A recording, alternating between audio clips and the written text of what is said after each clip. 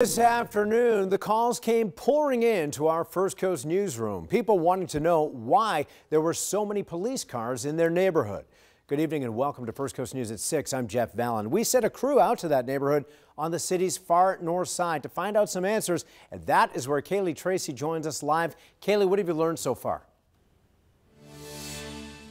Well, Jeff, a sergeant with the Jacksonville Sheriff's Office on scene here tonight. He told us a little earlier today that all of the suspects involved in that string of burglaries in this neighborhood on the north side have been put into police custody and they have been brought downtown for questioning. Now, he did not specify and could not answer at the time how many suspects there were, how many burglaries there were in this neighborhood, but we've talked to neighbors, one of them telling us that when his neighbor across the street here came home today, he found who he believes to be a suspect in this bushes in front of his home. He says then that teen, who he believes again is a suspect in this, got in a confrontation with that homeowner. The teen then got away.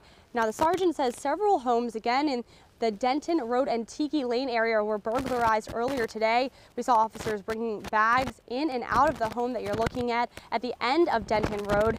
The sergeant on the scene says this home was not burglarized, but is related to the burglary investigation. The sergeant says the woman at the home is not cooperating, and neighbors tell us that it's usually a quiet area where everyone knows everyone, but says a lot of new people have recently moved in. But I mean, I've known all these people since I was 13 years old, so. I mean, everybody looks out for each other, and I say my sister and her husband live, right there.